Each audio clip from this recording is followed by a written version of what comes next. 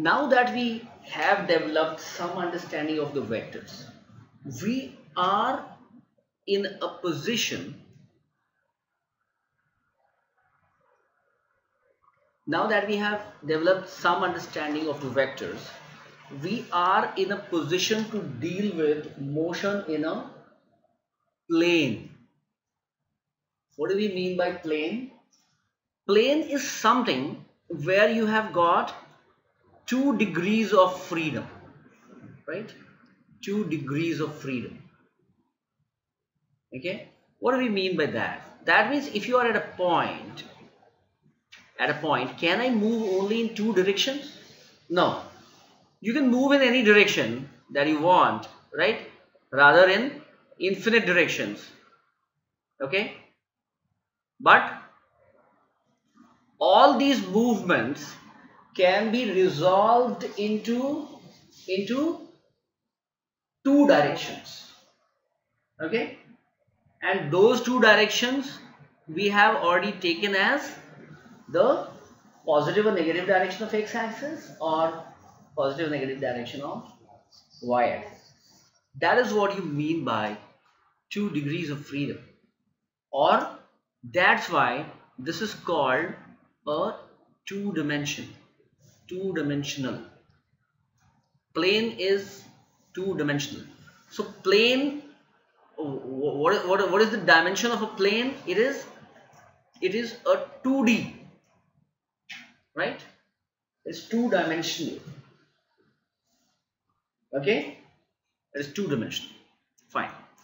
Now, till now we had been moving in a straight line. When we were doing the chapter of motion in a straight line, we were constrained to move in one direction along one straight line.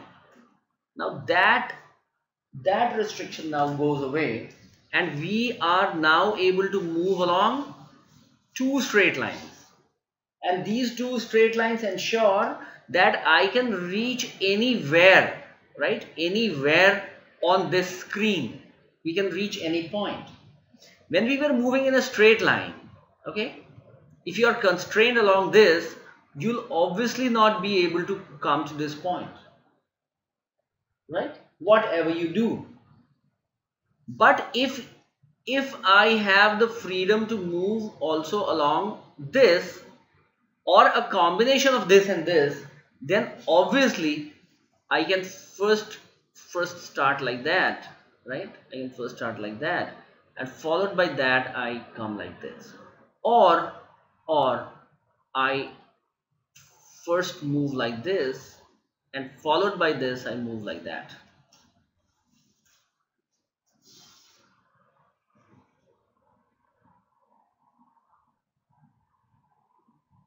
Correct?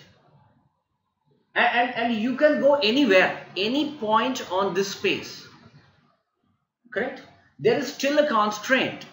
You cannot come to a point that is above this or below this screen, right? Okay, maybe above this screen, say let us say put a point on your forehead. You cannot come to a point on your forehead starting from here just by moving along these 2 directions. You'll require a third direction that is perpendicular to this screen, and then it becomes a 3-dimensional structure, and then your motion will become a motion in a space. Correct? Motion in a space, right? So this is what is the basic for starting with the motion in a plane. Let me kind of erase this. Okay, now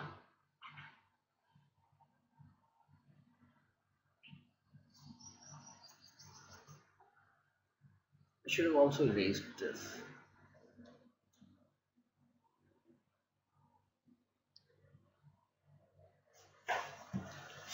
So let us say I have a Cartesian plane,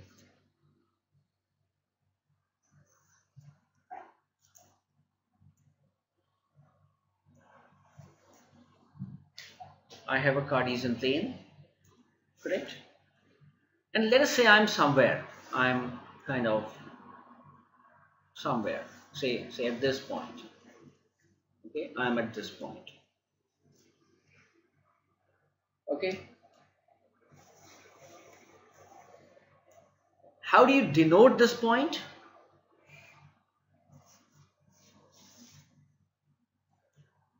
How do you denote this point? By a position vector.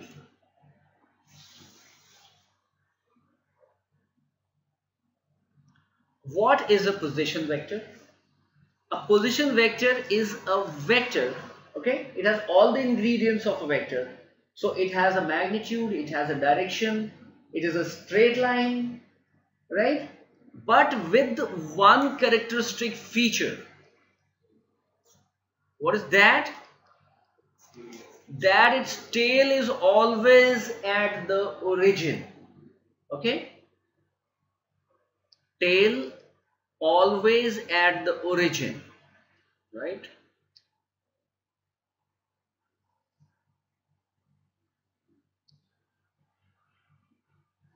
Its tail is always at the origin. Get that? So this is a position vector, and where is the head? Head is at the head is at the point of concern. The head is at the point of concern. Okay, whatever you are trying to point at. So here my point P is the point of concern. Okay, so there can be so many vectors. So suppose I want to kind of point it out here, okay, say at a point Q, then this becomes my position vector. Position vectors are represented by are represented by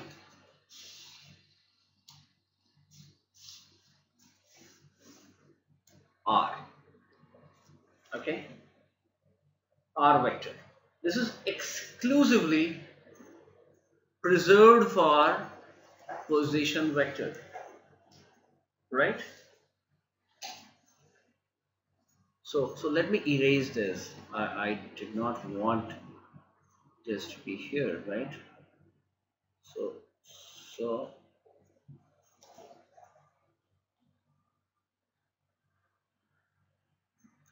now let us say this particle takes a trajectory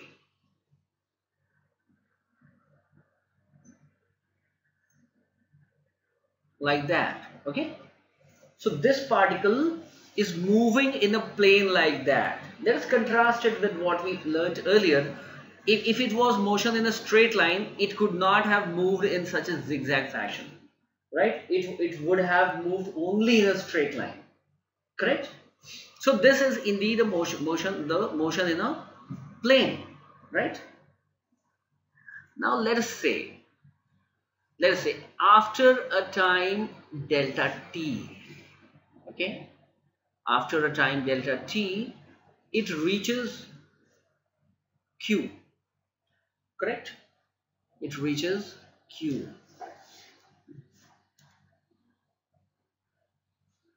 Then what happens? Is this becomes its final position, right? So if this vector is denoted by R1 vector, this is a position vector, right? So that's why R and to distinguish, say, these two vectors, I put the subscript R1 and R2, and this is, let us say, R2 vector, right? Now if that is the case, what is the displacement, okay, what is the displacement vector? How had we defined the displacement? It is a straight line that joins the initial position to the final position, right? So what happens? It is this vector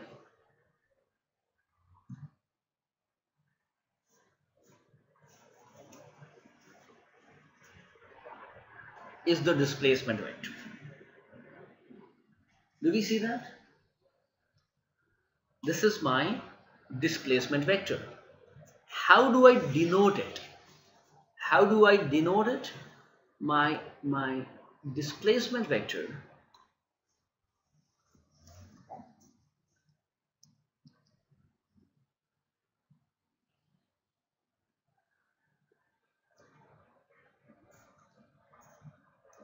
is denoted by this PQ,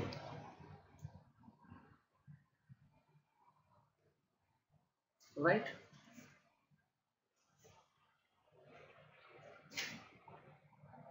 When we represent it by the end points, we write the point that is a tail first. First we write the point which is a tail, and then we write the point which is a head. Or you can understand it this way. The tail of this, below this kind of, okay, or on the side of the tail, we have the point which represents the tail. So it can also be represented as PQ. Fine. Now what is this PQ vector in terms of R1 and R2? By the law of addition of vector, you see that these two vectors are head to tail, right? The vector R1 and the vector PQ, they are head to tail. Okay? So they are good to be added. They are eligible for addition. Fine? And we find that actually they have been added. And what is the resultant? How do you find the resultant of two vectors? It joins the tail of the first and to the head of the last. What is the condition for addition? All the vectors which are to be added should be arranged head to tail. So R1 and PQ are head to tail. So R1 plus PQ gives me what? R2. Is it not? So what is my PQ vector? PQ vector is nothing but R2 minus R1, right?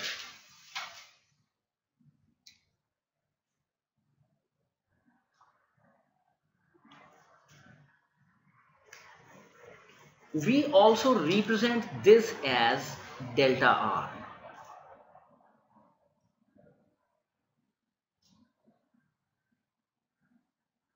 R2 minus R1. Okay, fine.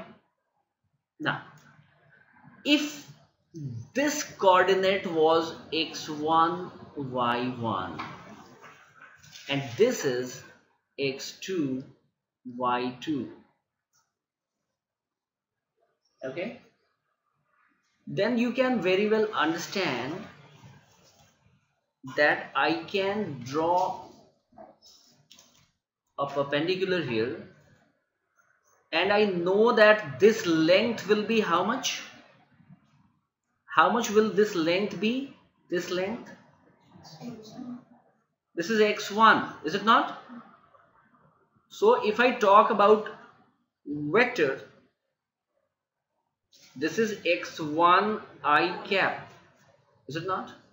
And this perpendicular vector is nothing but y1 j cap.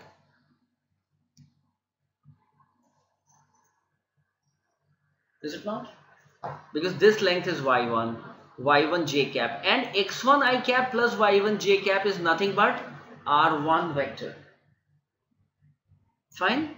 So my r1 vector is represented as x1 I cap plus y1 j cap. Similarly, the R2 vector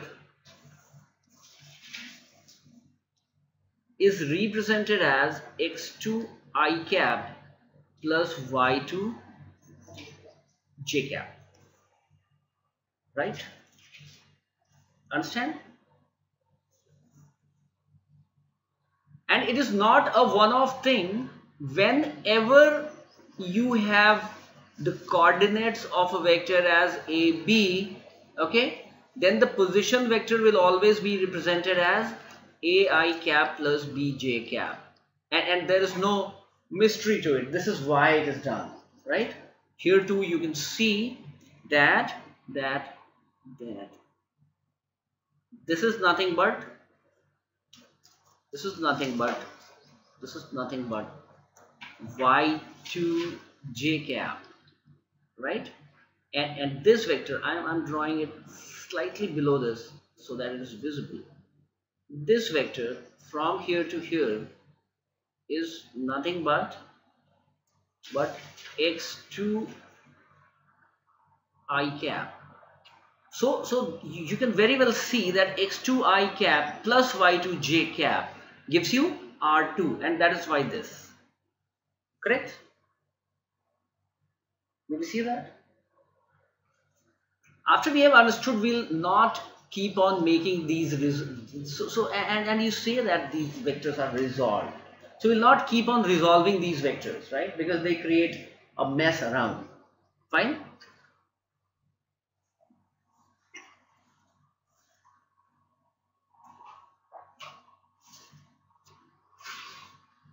Okay. So this is my displacement vector delta r, right? This is the white vector is the vector delta r, right? Delta r.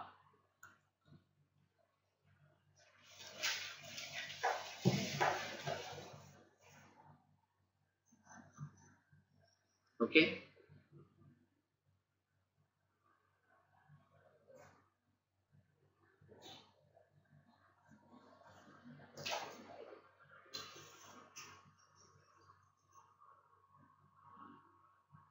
Now,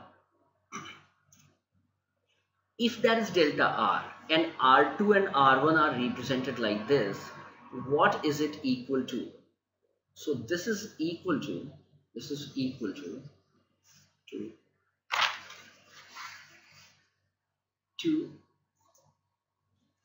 x2 I cap plus y2 j cap minus x1 I cap plus y1 j cap, right? And what is that equal to? This is nothing but we have been manipulating vectors like this in their rectangular form, and we know that we just have to algebraically write their coefficients. So x2 minus x1 I cap plus y2 minus y1 j cap, right? And I tend to call this as delta x I cap and this as delta y j cap, right? So what happens? I call R2 minus R1 as delta R vector. This is your displacement vector. This is your displacement vector. X2 minus X1 is equal to delta X. Y2 minus Y1 is equal to delta Y.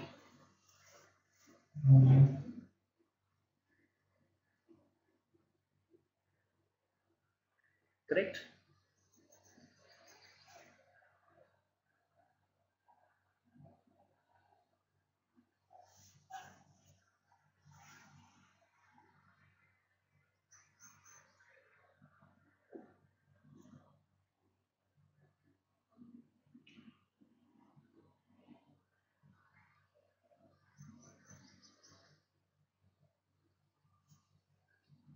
So we have been able to see what our position vectors are and what my displacement vector is and what is it in terms of the coordinates of that.